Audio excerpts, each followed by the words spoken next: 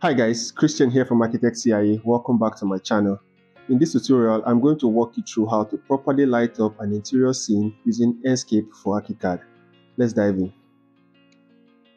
Now, in a software like SketchUp, Enscape has its own dedicated lighting tool, but for some reason, Enscape for ArchiCAD doesn't have that. So, if you want to design an interior scene in ArchiCAD, you are pretty much stuck with ArchiCAD's own built-in lamp tool, which can be a very unfriendly tool, especially for new users. But in this video, I'm going to show you how I use the ArchiCAD lamp tool to light up this interior scene.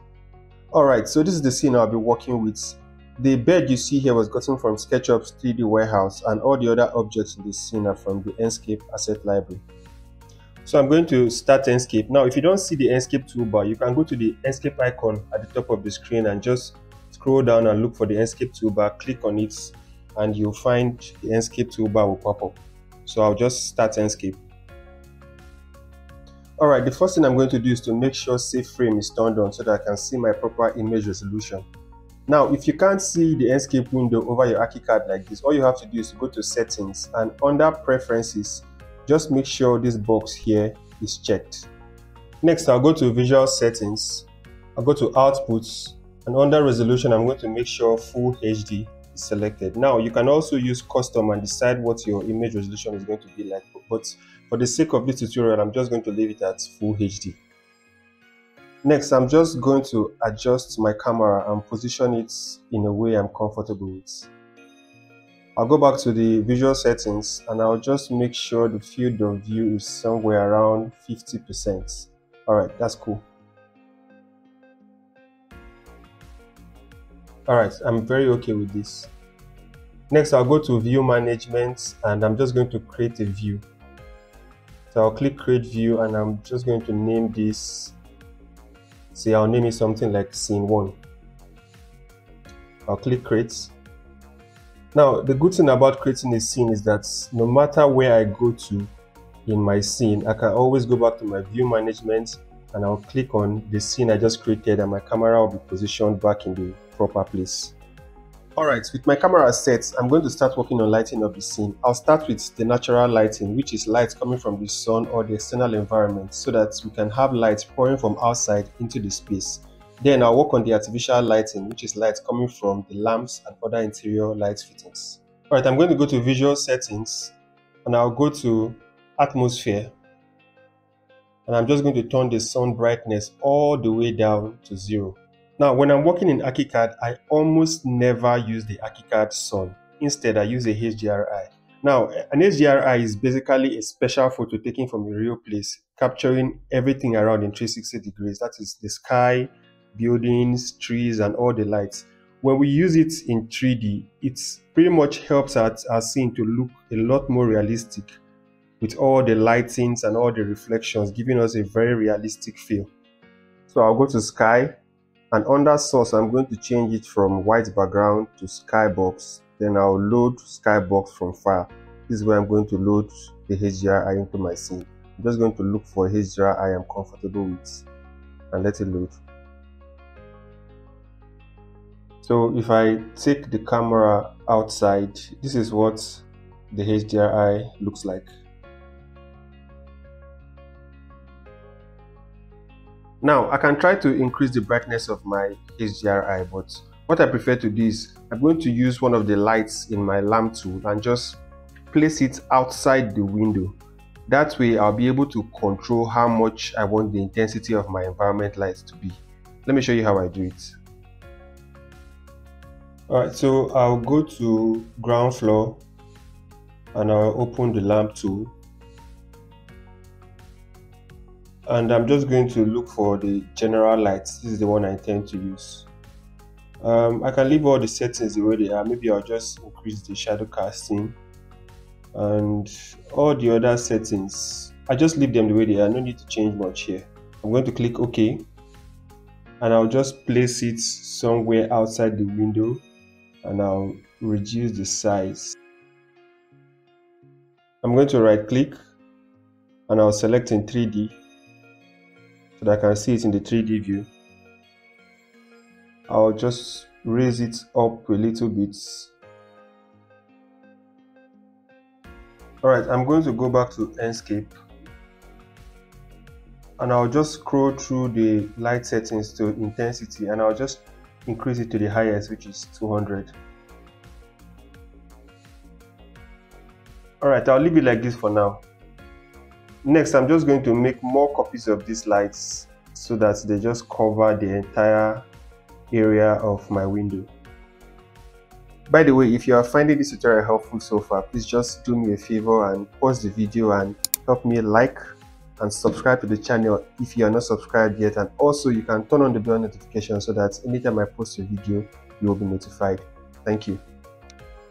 Alright, so I mentioned previously that the highest intensity for the lights in our lamp tool is 200.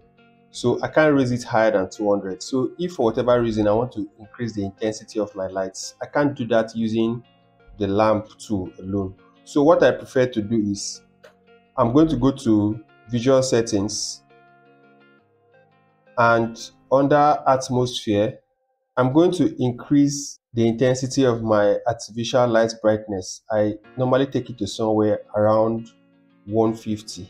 That way I can now start reducing the intensity of the lights in my lamp tool. With that, I have more control on how bright or how dim I want my lights to be. Hope that makes sense. Alright, moving on, I'll go to Main and I'll turn off auto exposure so that I can have manual control on how I want my exposure settings to be. Alright, I'll go back to 3D and I'll select the lights. Now I can reduce the intensity of the lights to somewhere around 50.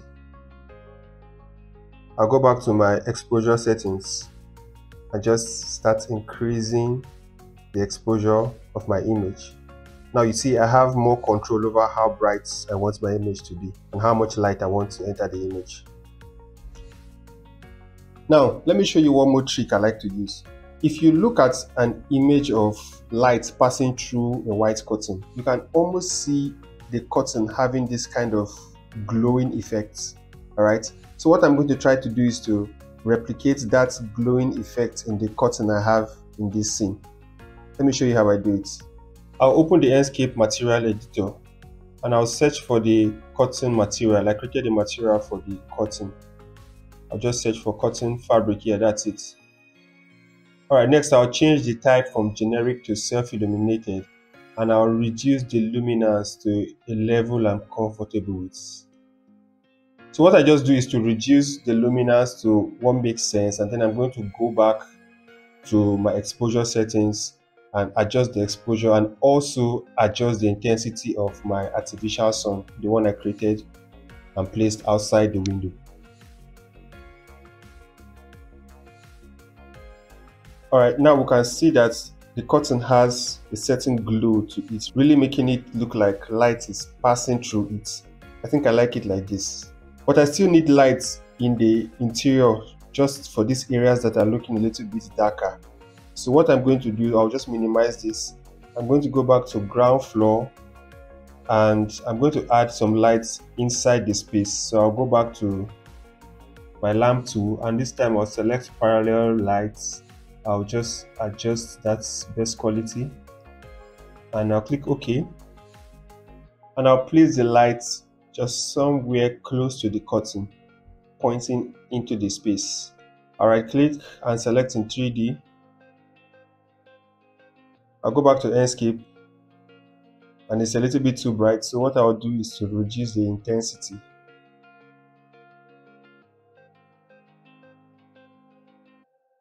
I'll make a few adjustments to the positioning. And at this point, all I'm just trying to do is to throw more lights into the space. So I'll make a few more copies of these particular lights and just position them at different areas of the space just to light it up a little bit more.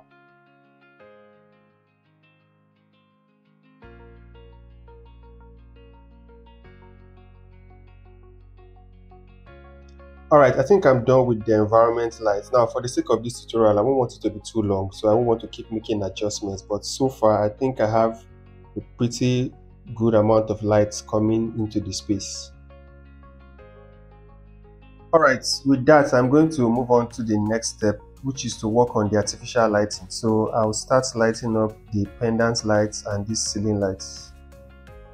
So I'll start by going back to the Enscape material editor, and I'm going to look for the material I created for my pendant lights. And I'll go back to generic, and on that type I'll also make it self-illuminated just to make the bulb glow. And I'll reduce the luminance to a level I'm comfortable with. Next, I'll go back to ground floor, and instead of creating a new light, I'm just going to select one of these general lights, and I'll make a copy of it and just take it to where the pendant light is.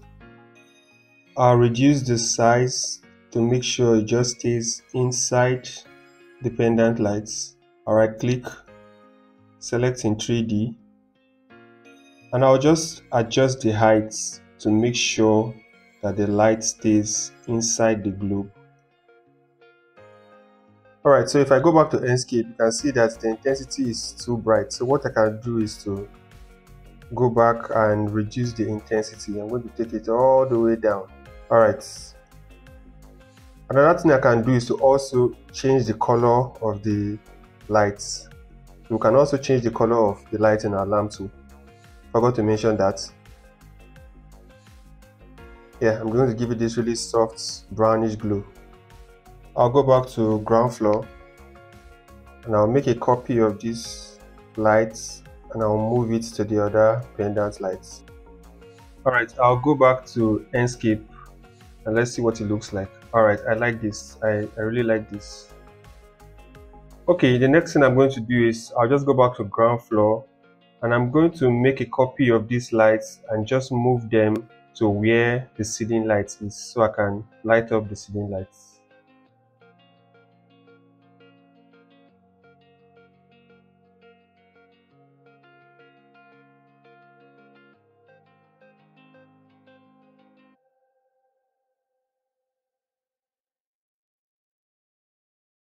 Alright, with the lights placed, I'll go back to Enscape. Let me see what it looks like. Alright, I think this looks good. I can always adjust it a little bit to take it up. Alright, I'm good with this. So I'm going to go back to the floor plan, and I'll just make a copy of these lights and move it to the other side. Okay, go back to 3D, open Enscape again. Alright, so our two ceiling lights now have a glow to them. Now, I can always go in and make a few adjustments to the intensity and the color of my lights, but what I've shown you guys is pretty much the basics of lighting up a scene in Enscape for ArchiCAD. Now, in my next tutorial, I'm going to show you guys how I worked on the materials in this scene. But for now, it's a wrap, guys. I hope you found the tips and the techniques helpful. If you have any questions or you need further clarification, please feel free to leave a comment below. Don't also forget to like the video, subscribe to the channel, and turn on the bell notification so that anytime I post a video, you'll be notified. Thanks for watching, guys. I'll see you in the next one.